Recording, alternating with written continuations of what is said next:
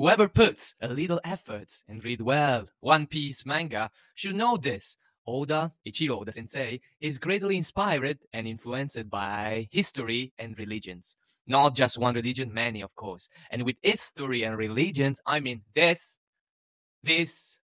and that, those, of course, these, and more, and these, and so on, and on, and on, and on. Slowly, man. Don't stop believing in all that One Piece. この一味にも負けない仲間を集めて世界一の財宝を見つけて海賊王になってやる。ほう、俺たちを超えるのか。じゃあ。This is Joy. Today we learn about the will of D. What D stands for? It's the family of D. What is the name of the ancient kingdom? Do you want to know it? We try to dive deep into it. Are you ready? Let's go. To go really a little deeper in the matter, Japan, as you know, does not offer a great, differentiated, interesting history, and so also religion. That's why, for example, Zoro's dialogues, our Zoro character and protagonist, his story background, so his martial and sword techniques, names, are not that phenomenal, right? They are representing the traditional Japan. Whereas the Western history is full of adventures and battles, full of exploration and invention.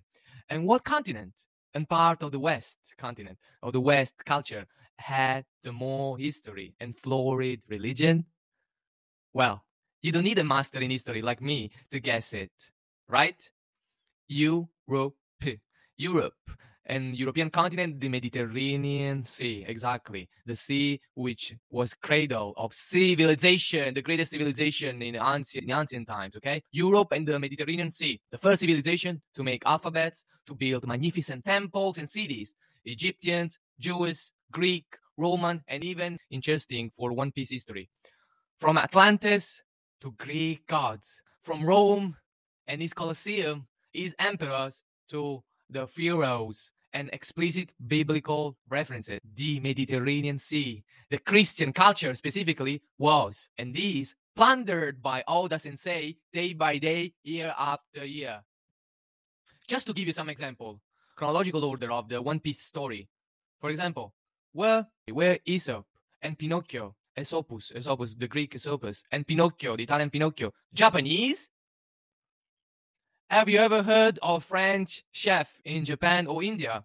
Of a Japanese Gordon Ramsay perhaps kicking pirates' asses around the sea? Do you know a Korean or Chinese swordman with mustache and a Christian cross looking exactly right out of a 17th century French or English novel?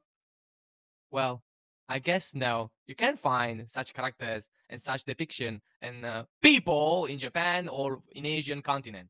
Because it is in the UK, in France, in Spain, in Italy, in Greece that you can hear, touch with your hands and eyes, and you can find info about Atlantis, so the ancient kingdom, Alabasta, so Egypt, Water 7, so Venice, or Amsterdam, whatever. I think Venice better, Venezia. It is not, after all, a pirate universe, a pirate's story, the One Piece story.